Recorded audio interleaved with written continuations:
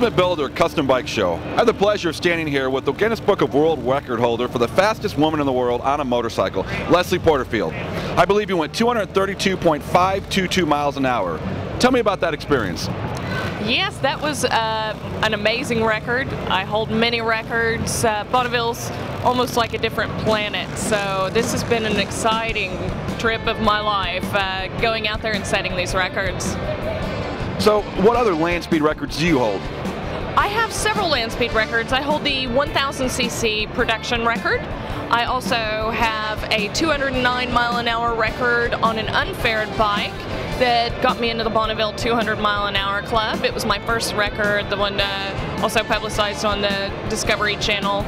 I hold several records in 1350 to 2000cc classes. And my top record, of course, being the 232 mile an hour record, in which I blew my engine on my return run. All right, I know you've done some testing in wind tunnels. Tell me about that experience. The design and engineering of these bikes has been the most interesting because there's not any other aspect of racing we can really take the engineering from. So to go into a wind tunnel situation and play with the aerodynamics of it, it's actually a lot like aircraft, aircraft engineering, and it's just really been eye-opening on what exactly the wind does around the motorcycle and what provides help with traction and aerodynamics. You know, it's been a great learning tool, and it's been helpful in getting me faster and faster. Now, did you make changes to, let's say, your position or maybe the suit you wear? Absolutely. Changing body position is so important. So for me, being on the bike in the wind tunnel, not only having the bike and working on the shape of the bike, but being able to focus on my body position and what the exact body position that I need to hold to be as aerodynamic as possible has helped me tremendously. What's it take to be a good rider? Let me rephrase that. What's it take to be a great rider like yourself? Well, it takes a lot of perseverance. I've come off the bike before, so it takes a lot of perseverance. You have to be committed to going and doing it. I'm always open and willing to learn new things. I always learn new things every time I'm on a motorcycle or back out at the Salt. And, you know, I just try to improve myself every time I'm on it, learn from my mistakes, and keep going faster and faster. I'm guessing when you said come off the bike, you don't mean at the end and step off. No, I mean an accidental dismount, meaning a crash. So I broke 7 ribs, punctured a lung, and had a concussion. And I really like breaking records a lot more than I like breaking bones. Well, you broke 7 ribs. That's impressive. You may have a record for that, too. How fast were you going when you accidentally stepped off the bike? Over 100 miles an hour. Wow, that's amazing. Some people may think that breaking records is gender specific, but I'm going to guess that you probably don't agree with that logic. No, there's no gender classes at Bonneville. Actually, all the records that I've broken have been previously held by men. There are more women competing out at Bonneville than ever, and it's a really exciting trend, seeing more and more women in all aspects of motorsports and in motorcycling. But Bonneville doesn't have gender classes. Just the record that I hold is faster than any woman on 2 wheels, so that got me in the Guinness Book of World Records as the fastest woman in the world. But I am the fastest in all classes that I have records in, and they are not gender specific. That's amazing. Now, talk a little bit about Bonneville. You don't just have to have one run, right? No, and what a lot of people don't realize is you get a run up and then you have to average that top speed through the mile. And it's a long time wide open. Well, this qualifies you for the record, and then you have to come back the other direction and do it again within 2 hours and average that top speed through the mile again. So it's the average of those 2 runs. So you have to have about 2 miles at full speed to get a record, and it's a big test on rider and equipment. So you have to be more than a one-run wonder then.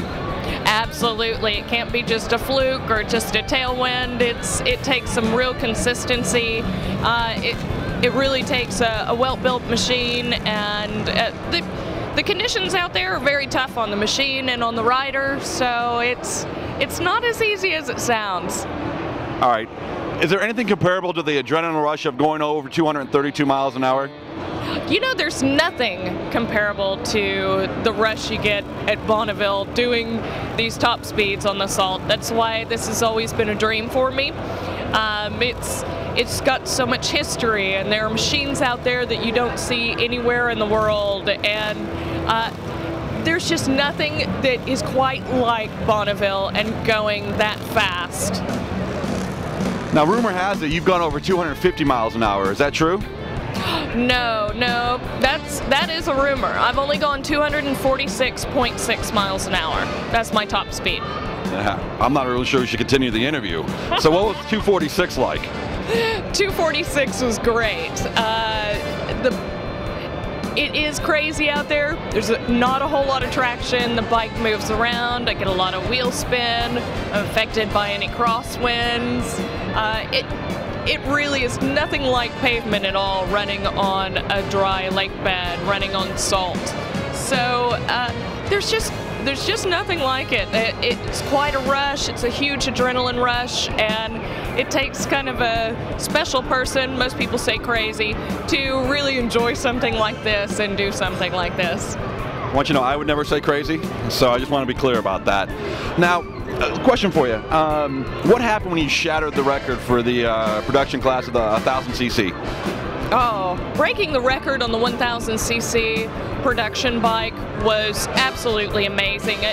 I took the bike as kind of an extra to see what it would do, and really it's a highly contested record because everybody wants to have the fastest 1000 in the world. So going out there and basically just taking my street bike out there, my personal street bike, a Honda CBR 1000, I was incredibly impressed, and it actually helped me a lot in riding my turbo bike because I could play with my body position and such quite a bit. So it was amazing shattering the record, and then last year I actually went 201 miles an hour on my production class CBR 1000. First time at Speed Week, a production 1000 had been clocked over 200, so it was just amazing. Now, in NASCAR, the old adage is that to make $1 million in NASCAR, you have to start with $2 million. So if I wanted to try to set the land speed record, what's the economic model that would work for me? Have deep pockets and don't care where your money goes. It's all racing is expensive. There's just no cheap form of racing, and Bonneville it's an addictive place. I'm hooked on going back out there. I spend it's really where all my money goes to. So it's good to have the help of sponsors now. I'm glad to have Foremost Insurance and Sir Speedy and Honda on board, and all the rest of my sponsors. You know, that's been key in keeping my program going and advancing and being able to go to the wind tunnel and do all the trick things that I need to create the best possible race machine with the best possible setup. What do you think of all the custom bikes here at the Ultimate Builder Custom Bike Show? Oh, they're amazing. Some of the bikes here at the bike show are, they're all one of a kind. There's just such a big diversity with the awesome paint jobs and trick things on them. Everything from chrome to, you know, flat painted bikes that aren't real flashy. It's just amazing. I've really enjoyed it. I think my favorite is the Cook's Custom bike, the Rambler. That thing is just absolutely amazing. If he didn't mind it getting really salty, I will take it out and try to break a record on it. I just think that thing is a work of art, and there's so many that are just such an amazing amount of engineering and imagination. Now, Leslie, if someone wanted to reach you, how would they do that? Through my website at lesliepoterfield.com. Great. Thank you so much for your time. I appreciate it. Thank you. appreciate it. Thank you. It was fun. Oh, good.